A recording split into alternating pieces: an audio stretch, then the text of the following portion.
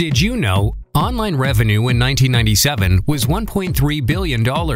Projected online revenue in 2014 will be $248 billion. The first commercial text message was sent in December of 1992.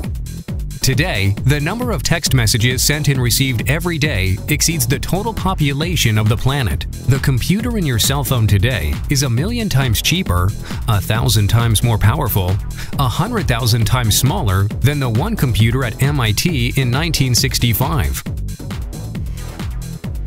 The number of internet devices in 1984 was 1,000. In 1992, 1 million. In 2008, 1 billion. More video was uploaded to YouTube in the last 2 months than if ABC, NBC, and CBS had been airing new content 24/7, 365 for over 60 years. There are 31 billion searches on Google every month. In 2006, this number was 2.7 billion. It took radio 38 years to reach a market audience of 50 million, TV 13 years, Internet 4 years, iPod 3 years, Facebook 2 years. There are over 400 million active users on Facebook. If Facebook were a country, it would be the third largest in the world. The amount of new technical information is doubling every 2 years.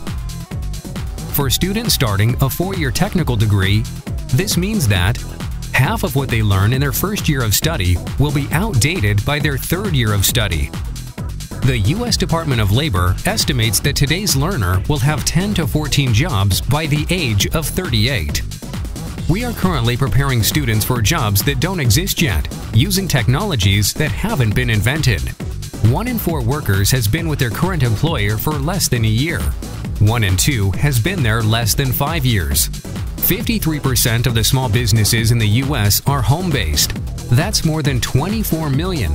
Every 11 seconds, someone starts a home-based business. Home-based businesses are a $425 billion industry. That's more than the pharmaceutical industry, the food industry, and the consumer goods industry combined. 98% of people surveyed report that they are happier working from home. So, what does all this mean for you?